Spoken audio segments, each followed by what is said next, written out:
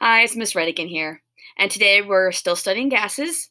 We have some gas, air, trapped in the balloons here, and we're going to take a look what happens to those particles as we manipulate and change pressure. Now, you've seen this in a previous video, but we're going to go in both directions. We're first going to decrease. Okay. So I'm going to use the vacuum pump here. It's going to decrease the pressure. So watch the balloons.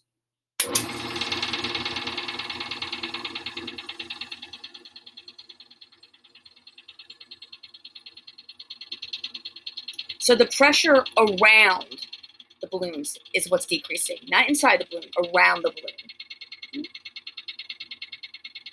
And you can see that's clearly affecting the volume. Okay. So you can see as the pressure around the balloon or outside the balloon decreased or lessened, that changed the volume. Now we're going to take this back to atmospheric pressure. We're going to increase the pressure around the balloon. Okay. And watch the change.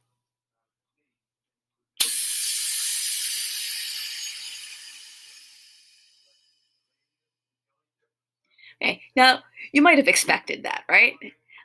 What goes up must come down, that kind of thing. Okay. But I want you to think about why. Okay. What's happening to the particles inside that balloon? We know what's happening around it. Around it, we went from low pressure, now it's higher pressure in here around the balloon. Well, what's happening inside the balloon? What are the particles doing as that pressure went from very low pressure on the outside to much higher pressure pushing in on it? Right? So, in your counterclaim reasoning, really think about that. Okay. We went from very low pressure, and we know the balloon was much larger. And as the pressure increased, the volume went down.